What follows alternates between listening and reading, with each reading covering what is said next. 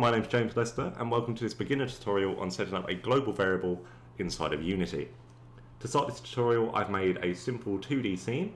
I've added a level manager and I've added a storage sprite. Both of these are simple sprites which I made in Photoshop and put into the game. They're 64 by 64. Usually when we develop a level manager, we do right click and then create empty because it holds no values other than transform information, which makes it relatively easy for us to add code to without kind of fragging the game and making it lag throughout gameplay due to this tiny bit of extra information which we don't really need. So to begin developing a global variable, we're going to go create C# script and we're going to name this global variable storage, and we're going to go to our level manager and add global variable storage onto the script. If we double click this, it will open inside of Visual Studio or Mono Design, I think it's called. I can't really remember, I haven't used it in a while, but either way, go to Visual Studio, it's really nice. So let's set up a public variable first of all. So as a beginner, to set up a public variable, we're going to do an integer, so we're going to write public integer, and then we can do this in camel case, global variable, semicolon. So what we've done here, let's reset up a comment. Sets a global variable to store integer value. So commenting is very key throughout development, and it's something you should do if you want to actively progress yourself and have your code be easy to understand. So at the beginning of the game, what we're going to do is we're going to set this to 0. So we're saying our global variable at the start of gameplay is set to 0. Afterwards, if we double click here again and copy and paste the code into update, we're going to global variable ++ semicolon. So what this means is, it's a very simple code so far. If we hit save, we've set up a public global variable, which if we go back to here, we'll be able to click onto the level manager and we're going to be able to see it in the inspector there for us to edit. Go up. So global variable is equal to 0 on the very start of gameplay, so when we run the game. Every frame from that point onwards, add 1 to global variable. So if your game's running at 30 frames a second, you're going to add 30 frames every second. If it's running 60, you'll be adding 60, very simple stuff. But at this point, this is a class-based variable, meaning every instance of this level manager, which we place throughout the game, will have its own instance of global variable. And that's not what we want. We only want this variable to be one version of it throughout the entire sort of gameplay session. So all we have to do to fix this is go static, which then in turn means there can only ever be one variable named that name in a static space. This also means that other codes can really easily access this code. So if we hit save and go back to the inspector, you should see that the public global variable there is now invisible because it's static. We can no longer access it in the inspector because that would be ridiculous. For some reason we have 2 codes of that on there, so if we remove one, I don't know why 2 went on, but whatever. So now let's set a debug log just so we can visually see what it is.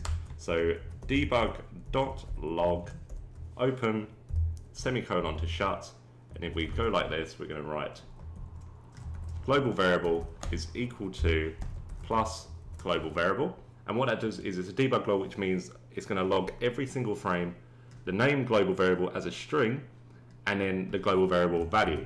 So if we hit play now, I can visually show you it. So play, it will take us to the game mode. And at the bottom here, you can clearly see the value going up every single frame. So very simple code, very easy to understand. So we hit play there and go back. So now we set up our global variable, which we can visually see in the debugger, which is fine.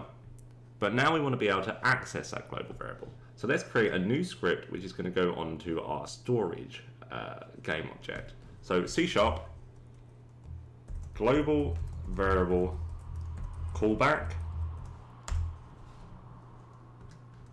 So that I'm going to completely ignore that I accidentally had cap locks on. That is completely fine. Alright, so now let's set a new variable. So public int call to global. Depending on your team, it's sometimes easier to do it in camel case, because if that's what they've been using for many years, it's easier to integrate into the team by going into camel case. I genuinely speaking do that because it's easier for me to understand and read, but in this example we are going to keep it camel case just for you know, making it easier as a whole. In this instance we're not going to need a start variable because we're not setting it. This variable is simply used to call to our global static variable and access it.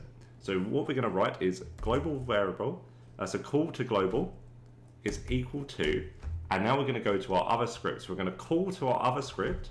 We're going to write global variable storage, you'll see it come up, dot, and then we're going to go into here, get global variable, go like that, and semicolon.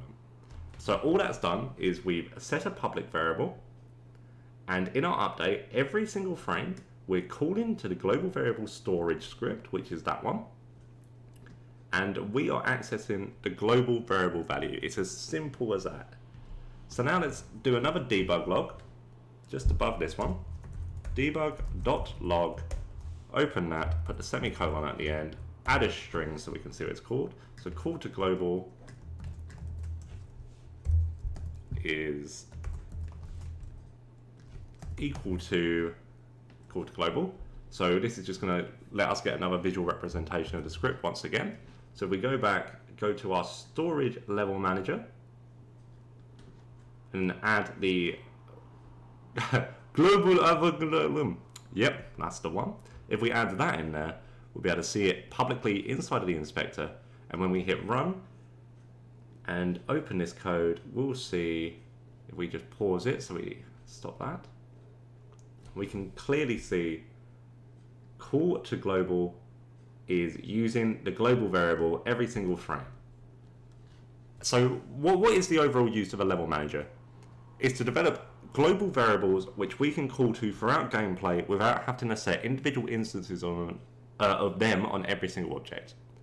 So for example, a variable which you would want in an instance is the death of an enemy, but a variable which you wouldn't want on an instance, for example your player, is an ability which you've unlocked. So that's the basic way of setting up a global variable and accessing it very simply. This is the most basic form of code on what you would use this for, but I think it's a very good example of just translating one integer value and one global variable throughout your gameplay to another very simple value, which at this point has no meaning, but you could very simply have it equal a vector 2 and have that affect the translation of your object throughout the game world and stuff like that. So yeah, very good, very easy code. So this was my tutorial on how to develop a global variable, a global static variable, which can be called throughout gameplay by any other object inside of the game world. I'm hoping I explained it in the simplest way possible and I didn't rush through anything. But if you do have any questions on the use of a global variable, please feel free to write in the comments below and I'll get to them as quickly as possible. Obviously this is a very simple example of where you'd use a global variable, but I think it's a very key example in terms of it shows the very basic functionality of use. And from this point you can now develop yourself onwards and visually see, you'll make the connections of, okay, so what would I use a global variable for? This tutorial also went over the very basics of the use of a level manager, which is obviously where you're going to store your global variables. And it also went over how please never use caps lock completely by accident when setting a script, or else you get this in your inspector, which is an absolute state. Alright, so thank you very much for watching. Speak to you next week on my next video, which is going to cover 2D platforming logic and the very basics of setting up a rigid body and movement. Thank you. Goodbye.